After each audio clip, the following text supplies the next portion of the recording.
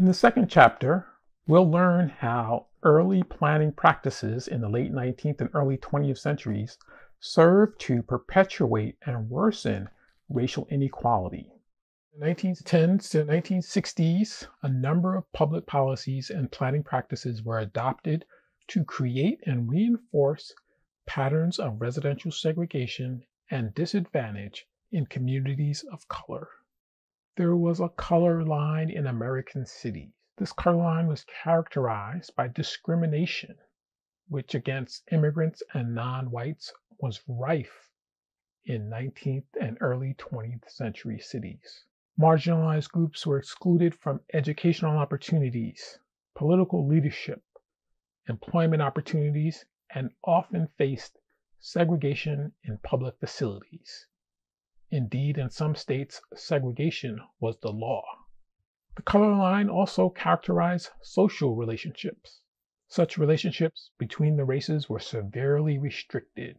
For example, when the noted educator and civil rights advocate Booker T. Washington visited the White House in 1909, this caused a public uproar. Interracial marriage was illegal in 29 states as late as 1924. Racial animus also manifested in the built environment. Examples include realtors who refused to show or sell homes to Black home buyers in white neighborhoods. Blacks who did buy homes in white neighborhoods often received an unwelcome response. Quite commonly, mobs would attack and bomb Black home buyers in white neighborhoods. Private actions alone, however, could be insufficient for maintaining the color line across neighborhoods. White property owners could be tempted to sell to the highest bidder, who might be Black.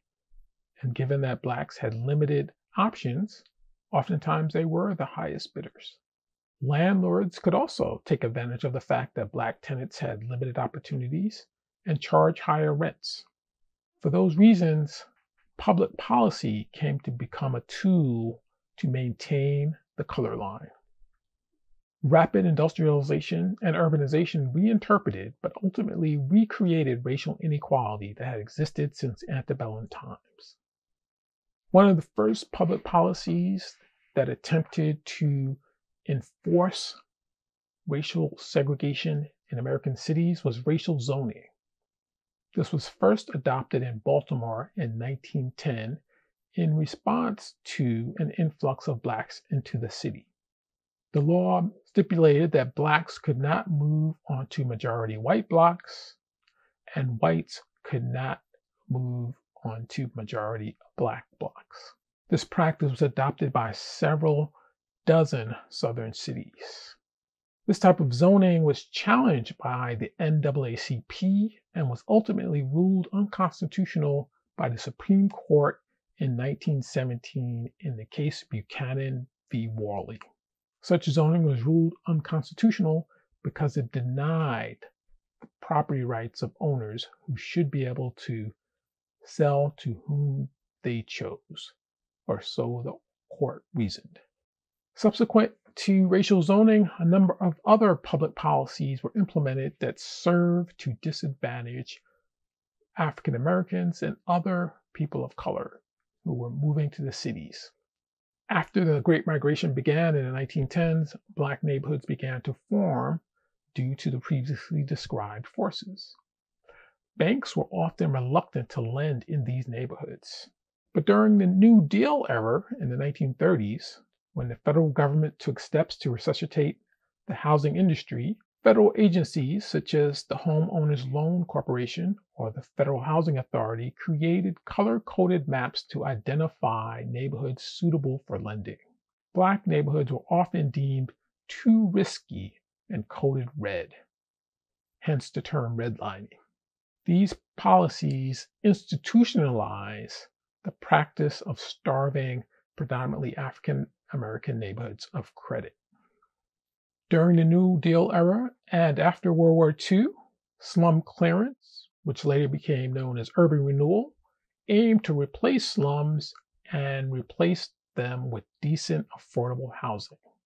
While the intentions were good, oftentimes Black neighborhoods were disproportionately targeted. Even Black neighborhoods that had decent housing already were oftentimes targeted for urban renewal. Many of these communities had strong social ties and solid business communities that were ultimately destroyed. Many of the existing housing units were not unsalvageable and could have been maintained and rehabilitated.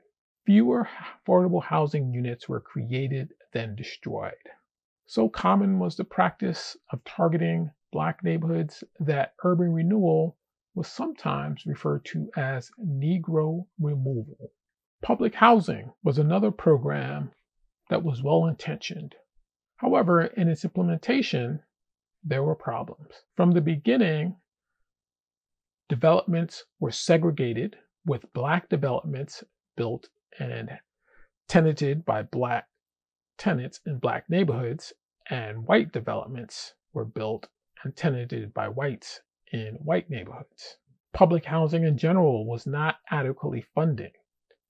Consequently, it was not well maintained in many instances, and this housing often turned into public slums.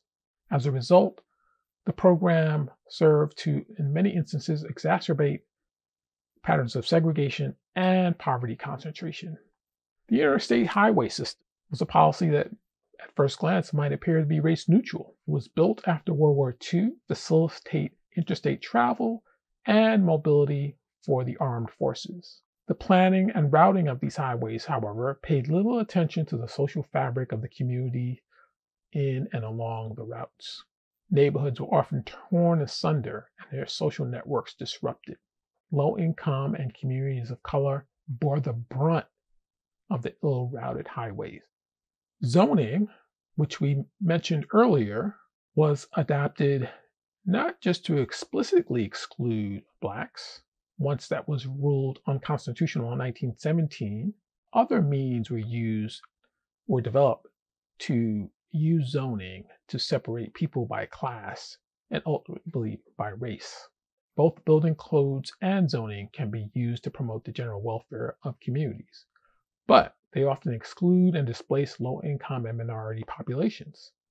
For example, zoning that prohibits multifamily housing or requires large lots results in the exclusion of low-income and, as a result, minority households who tend to have lower incomes.